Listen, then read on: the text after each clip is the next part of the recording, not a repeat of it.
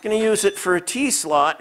You're going to have to go in here on the T-slot, and you're not going to get this right at first. This is something you get after a few months playing with this stuff, because you're going to have to move this around until it literally does touch every last little bit.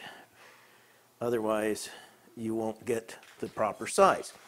Then the other thing is, when you're measuring it with your micrometer, you need to make sure that you feel and catch the high spot. And the high spot for it may not be directly right in the center. You have to feel and make sure you get the highest of the spots in there. So like that T-slot is 688.